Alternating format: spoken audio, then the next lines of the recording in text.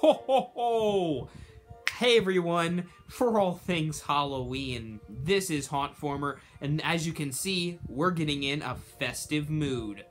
I recently got some packages that I wanted to share with you all, and today we are going to be unboxing a package because, you know, around Christmas time, around the holidays, you're going to be unboxing many things.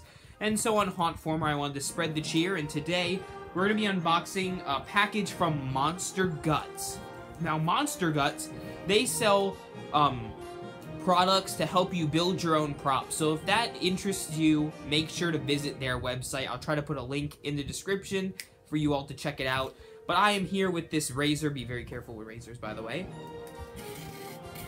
We're going to open up the package.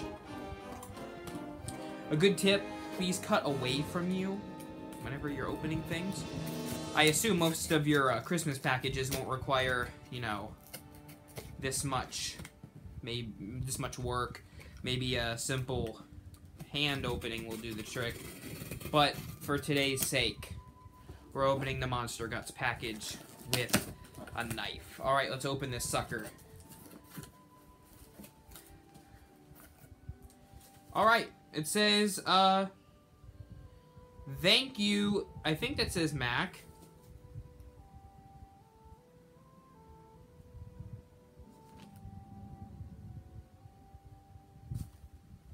They wrote on this. At least a little bit. I think that this says thank you man or thank you Mac. I can't exactly tell. This is my receipt for the order. And there's a return policy on the back. Pretty cool, pretty cool. From Monster Guts LLC. Make sure to check them out online. Look, we get little peanuts. Those almost look like those little, Cheetos with the white cheddar. I'm not going to actually eat them. I'm pretty sure these are edible, though, but don't try it just in case I'm wrong. Alright, okay, these are going to probably go everywhere. But it's keeping the contents nice and soft. So what is in here, you're probably asking? This is the Minion Power Pack, I believe? Is that what it's called? I don't think it's called Power Pack. That sounds weird.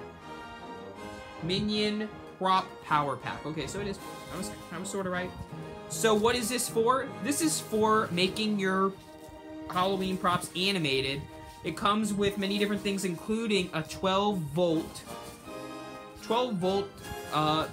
motor and some other additional things that you can get with it. So let's pull out, if I can get in here. Okay, how to hook up your wiper motor. So this looks like the motor itself. It's pretty heavy.